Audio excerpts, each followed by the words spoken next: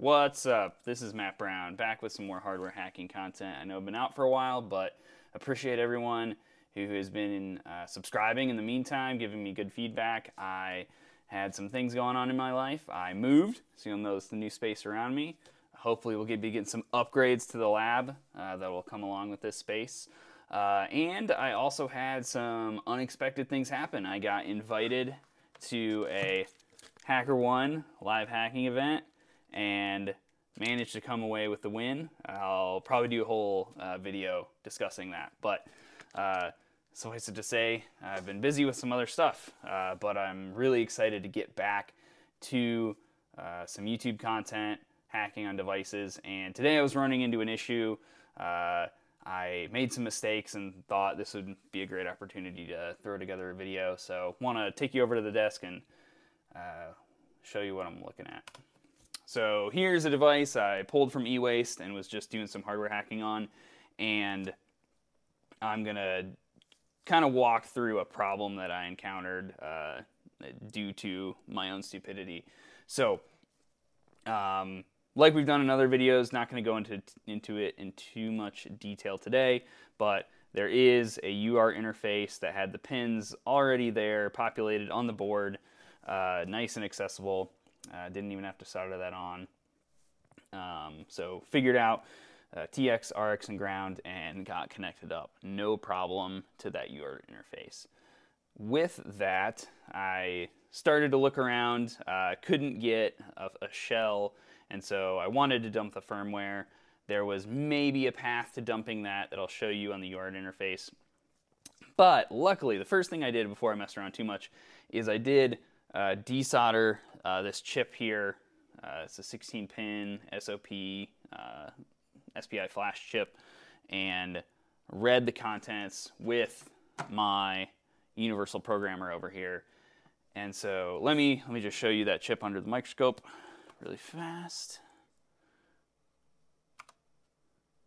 And so here you go. It's just nothing to write home about, just a 16-pin SOP package chip.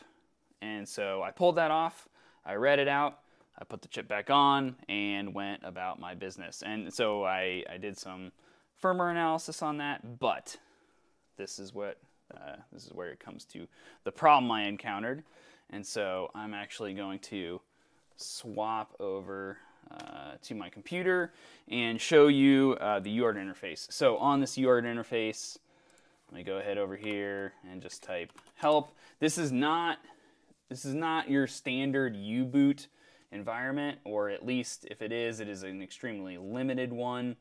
A lot of the standard U-boot commands are not present here. Like I mentioned, there probably is a way to dump the entire flash contents from here using this SPI tool.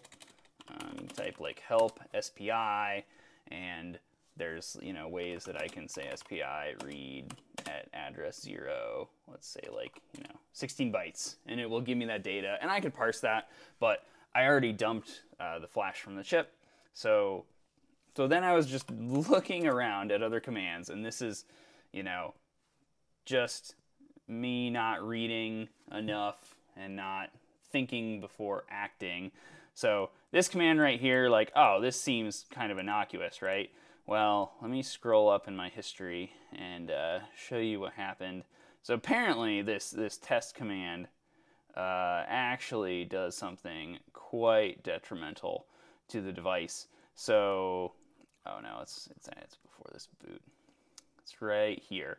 So I knew this was bad right off the bat when I ran the command, and then right away it said saving environment to SPI flash and then erasing SPI flash. So it basically just overwrote whatever was on the flash chip with something that was not the main operating system, the Linux environment that this device is supposed to be running. So yeah, so when I rebooted the device, it just rebooted into this looping over something in the bootloader. It clearly can't boot, and we had a problem. So then I went over to my desk and I thought that things were lost. Now I did take that firmware dump. And so we will come back to that in a minute when we're discussing this. So I want to show you some tips and tricks when using this reader that I encountered. So usually I use a socket like this to plug. So you desolder this chip, you put it into this socket, and then this socket clamps down on the chip. And that worked fine when I read the firmware, but for whatever reason, that must have been like a 1 in a million shot at successfully interacting with this chip using this socket, because when I tried to recover, so I had the firmware read on my computer, and I tried to write it back to the chip, this was not working to save my life. And so I'll actually show you as best I can in the software interface what that looks like. So we'll pop back to my screen here, and over here I've got the XG Pro for the XGECU Universal Programmer device. Here you'll see where I was finally relieved to successfully write to Flash. But when oh yeah, so there's a couple tips and tricks here. One, I'm going to show you physically how I was able to do that with the Universal Programmer. But one thing that was causing me a lot of problems was this erase before. So it was failing during an erase operation of the chip. And so I found that by deselecting this verify after, and the skip blank field here when programming the chip, that for some reason helped me out a lot. And so so that was one of the things that I saw. Oh, I bet I can do this because there's nothing in the chip. So like if I go here and it tells me, okay, it tells me this chip is supposed to be down here at the bottom of the reader in those bottom 16 pins, 8 on each side of the reader. Yeah, you'll get something that looks exactly like this. It will fail to detect a connection to the chip at these different pin locations. And so I'll pop back to my desk and show you. So at some point I switched to using this, and I would be pressing with my finger on like the bottom or the top of this, and then clicking program again inside the software. And what I would observe when I would do that, so let's say I would push on the bottom part of the chip, like really hold the chip on the bottom part of these pads. What I would see in my software was these red X's on the bottom would go away, but maybe they would like appear on the top, right? So it was clearly indicating that it was having issues making all 16 connections simultaneously with the chip. And this is when I wasn't soldering this on.